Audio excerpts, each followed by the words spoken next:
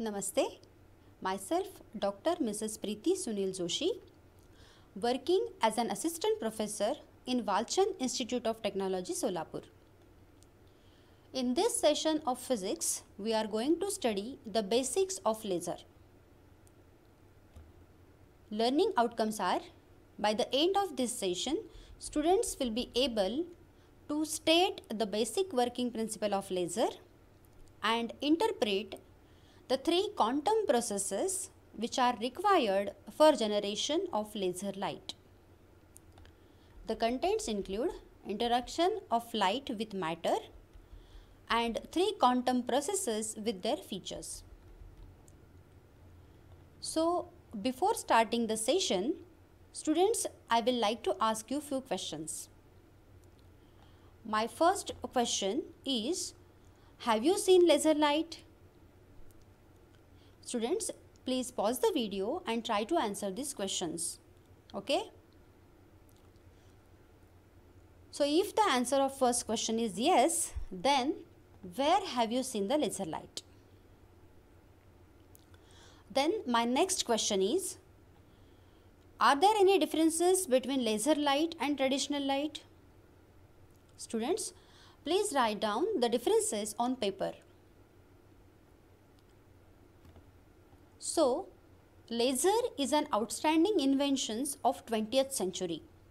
It is an artificial source of light that differs vastly from the traditional light sources. Laser is a high technology device and the most sought after tool in a wide variety of fields such as communication, guiding weapons, surgery, metalworking, entertainment, etc. But again, the question is, what is meant by laser and how exactly the light is generated? Actually, laser is acronym of light amplification through stimulated emission of radiation. However, laser is not a simple amplifier of light, but it is a generator of light. Now, let us know when the amplification of light takes place. It is familiar to us that when light travels through a medium, it undergoes absorption and scattering processes. Light absorption means the transfer of energy from light to atoms, and light scattering, it involves change in the direction of travel of waves. But students, in these two processes, light intensity decreases with distance in the medium. But we have seen in the previous slide that for laser, it is necessary to occur amplification. So, when the amplification will take place? Yes, the amplification will take place when there is an energy transfer from atom to light. Is such energy transfer possible? Actually, transfer of energy from atom to light is not feasible from classical point of view. However, it is found to be possible when the interaction of light with medium is considered from the point of view of quantum mechanics. So, the transfer of energy from atom to light results in light amplification. A laser is a monochromatic coherent light source that depends on quantum processes for its operation. It is therefore necessary to first understand the quantum processes in order to understand the operation of laser. Let us consider a material medium which is composed of identical atoms. Atoms are characterized by many energy levels, but here, for the sake of simplicity, to understand, let us assume that the atoms of the material medium under consideration are characterized by only two energy levels, that is energy level E1 and energy level E2, where E1 is the ground state and E2 is the excited state.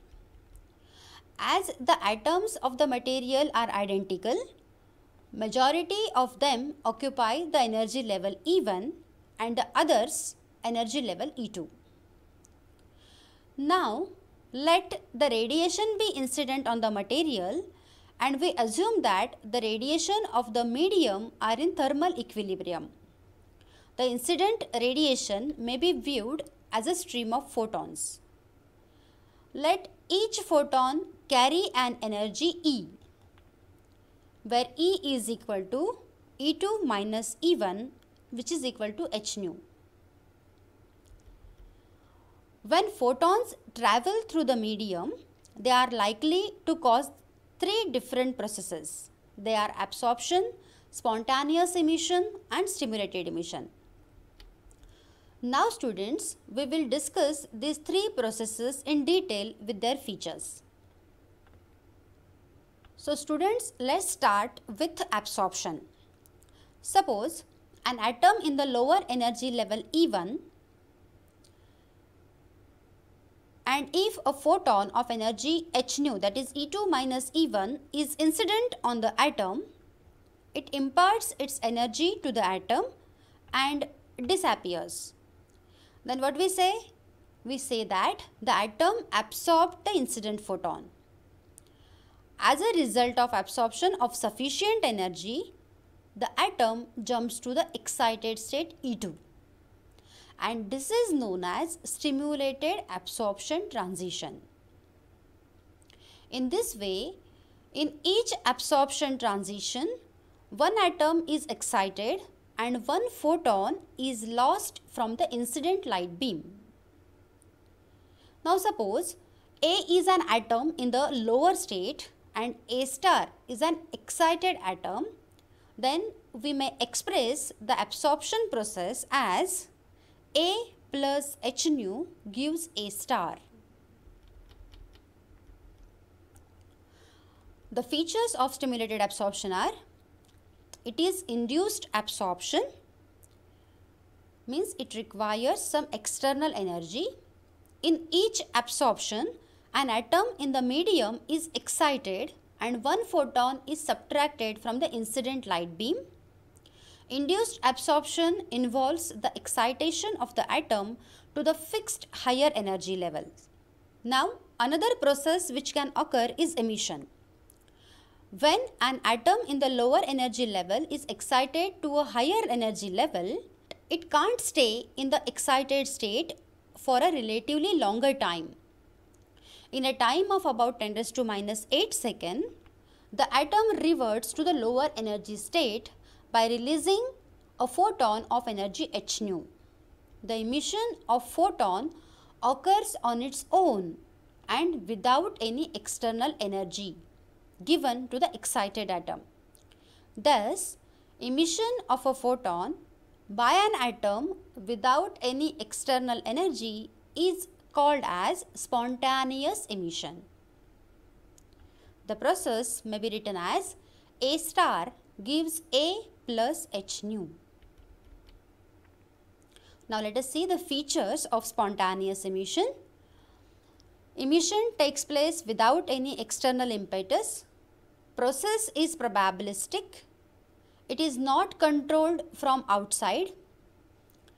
The instant of transition, direction of emission of photon, the phase, polarization state of photon, all are random. The emitted light is incoherent. Light is in the form of short duration wave trains emitted in all directions. The intensity goes on decreasing as the wave trains travel away from the source. The light emitted is non-monochromatic. Here, no amplification of light takes place. It is the process of spontaneous emission that dominates in conventional light sources.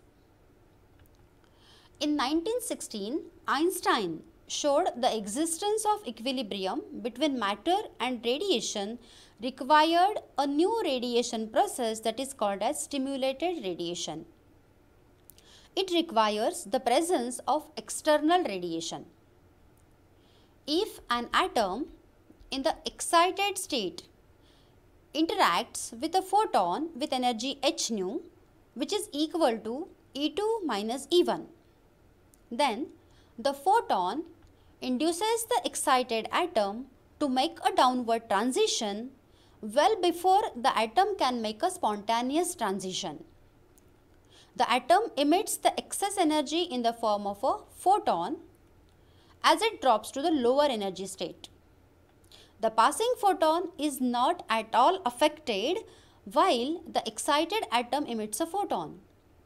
Thus, the phenomena of forced photon emission by an excited atom due to the action of an external agency is called stimulated emission, or which is also known as induced emission. The process may be expressed as A star plus h nu gives A plus 2 h nu. Dear students, here at the output we are getting 2 photons. That's why we have written in the equation 2h nu. The photons induced in this process propagates in the same direction as that of the stimulating photon. Then the induced photon has features identical to that of inducing photon. It has the same frequency, phase and plane of polarization as that of the stimulating photon. Then the outstanding feature of this process is multiplication of photons. Also, we can state other feature of this process as the process is not random like spontaneous emission. It is controlled from outside. Light amplification takes place. Emitted light is coherent, directional and monochromatic. Students, please pause the video and try to write down at least 6 differences between spontaneous and stimulated emission.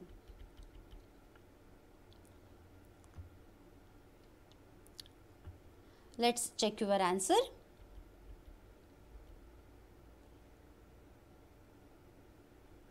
So students, we have seen that for laser light to be generated, it requires amplification of light, and amplification of light takes place by stimulated emission. But we have also seen that for stimulated emission, it requires most of the atoms should be present in the excited state, and excited state has less lifetime. So now the question is how the number of stimulated transitions can be made larger. Okay, so for this, see you in the next session. Thank you.